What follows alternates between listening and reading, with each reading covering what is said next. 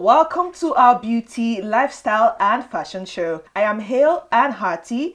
Techno denies slumping in South Africa. Security chases DJ Chicken away from getting close to Davido.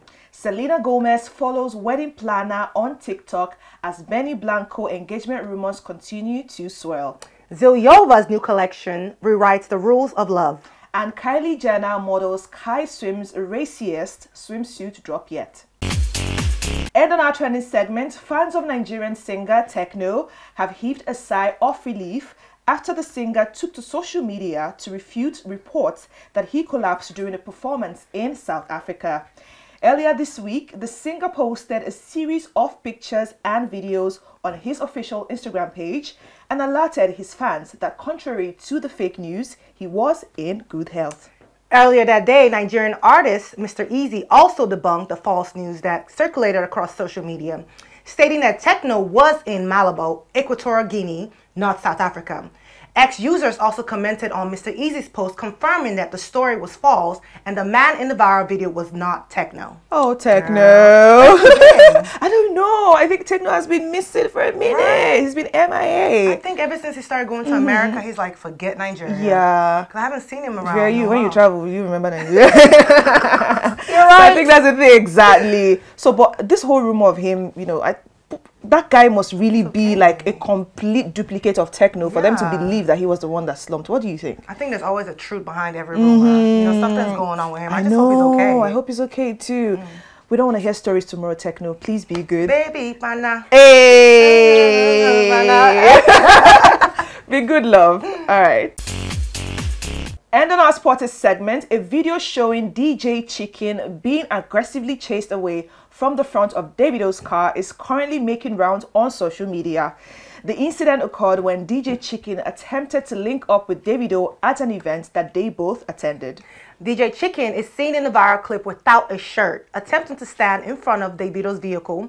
His actions and appearance prompted Davido's security team to push and chase him away like a goat. EJ, seriously, I don't want to laugh. Like, I laughed so hard when I saw the video. I'm like, why now? Why are you guys disgracing this guy like this? I think it's just, you see when they say this thing about you are addressed the way you dress. Yes. So when you step out, you don't expect to be looking like, someone who they will chase you away and they will not chase you away. Of course, they will chase you away. Very rash. So look the part. Exactly. Look the part. Because if it's me do I embarrass you? I'll let them embarrass you if you're looking anyhow. He wasn't looking, what is it? Demure.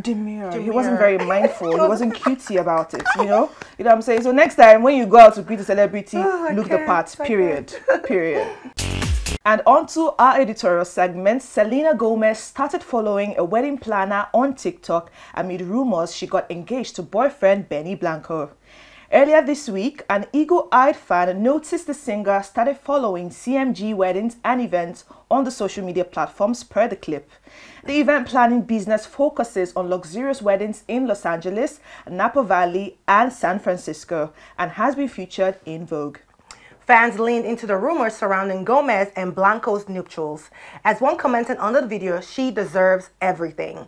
Though the couple hasn't confirmed the rumors, they sparked engagement speculation earlier this month when the actress shared a photo of herself with an emoji noticeably covering her ring finger. Girl, wedding bells.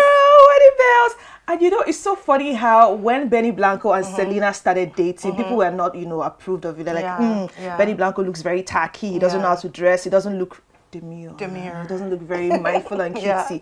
But now people are starting to see his lovable side, his romantic side, because trust me, babe, Benny Blanco goes all out and above for Selena. And with the whole, Justin Bieber drama and all of that, people really want love for her. So Benny Blanco, trust me, is a very sweet person. So I'm really anticipating that. What do you think, babe? I think, she had some kind of health scares back in the past. So I'm hoping this guy is actually going to bring something good in her, But he is. He's very sweet. I've seen videos of him on TikTok. I'm like, ooh, the guy goes away. There was a time he even prepared a whole meal from scratch for Selena. And Selena is so in love. Like, they are both so in love. So I really wish that to happen. I really like Benny Blanco. Good luck, for baby her. girl. Good luck, babes.